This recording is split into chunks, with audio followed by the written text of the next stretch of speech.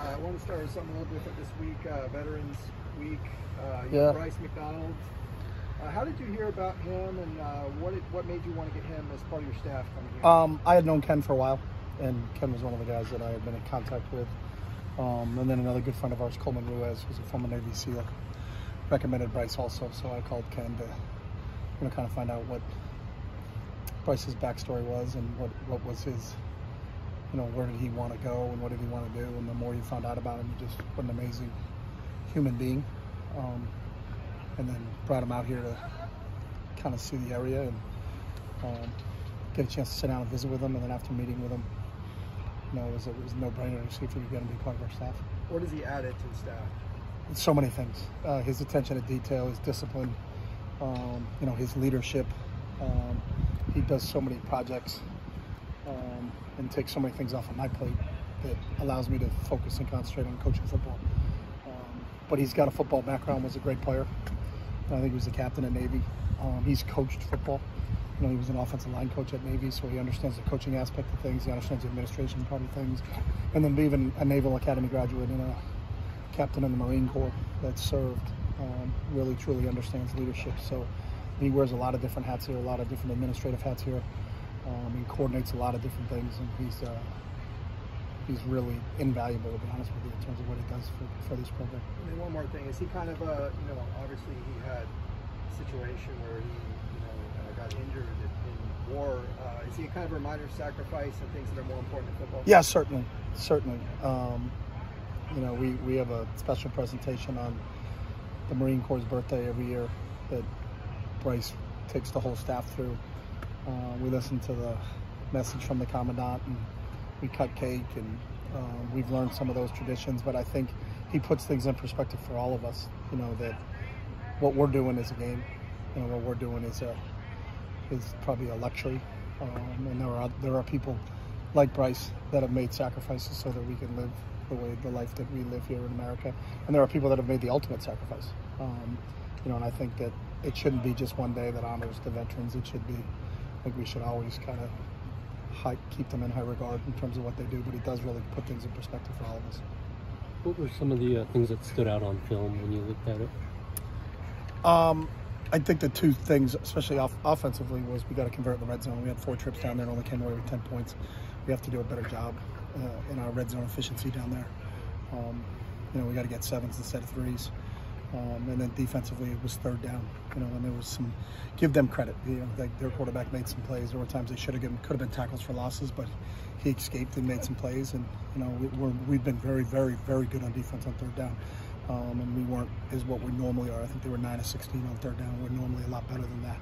But those are the two things that stood out to us, both on the offensive side of the ball was the red zone, and on defense was 3rd down. On the field goals, did you, when you looked at the film again, what was the operation problem with those? The operation was good. We had a block on one. The operation wasn't good on that one. The operation on all the other ones were good.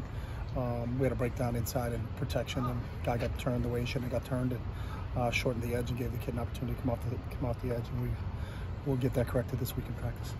You ever seen some quarterbacks get hurt in that game? Can you give us any updates on them? They're supposed to see what they can do today, and we'll get a chance to see them kind of, where they fit and how much they can do and where we're headed here. So you don't know if they're going to practice yet or not? They're going to try to do some things. I don't know to what extent they will do.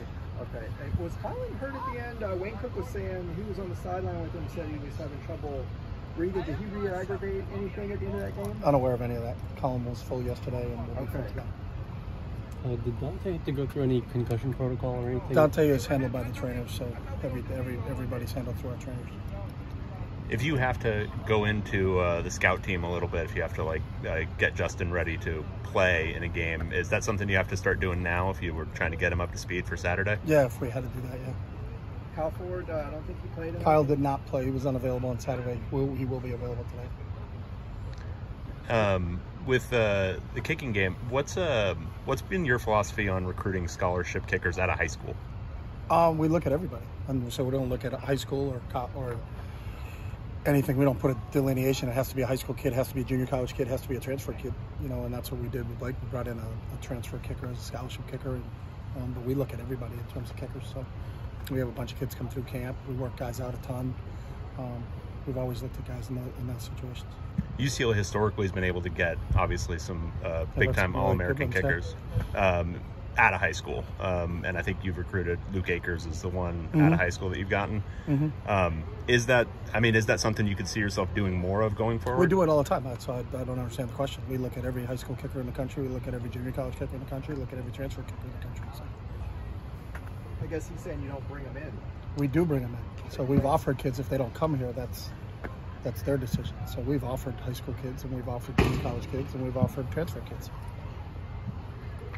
What's been the, I guess, toughest part about creating depth on the offensive line as far as some of the snaps? And I think Ciale was the only reserve that's been getting in the game. I think all playing time is earned here, so it's just what's an accumulation during practice and Coach Trev having confidence in being able to put guys into games. And we feel really confident in those other guys, but there's also a continuity that goes along with that in terms of who you play. So usually it's either 6 or 7 or 8. There's never been really more than that. You never play 10 full lines. So it's just where we are depth-wise and how do those guys complement each other when they're in the game.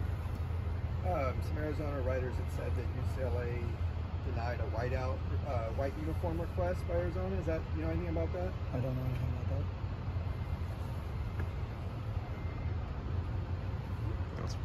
I don't think Titus has played this season. Is he going to ever play? He's unavailable. Good. Thank you.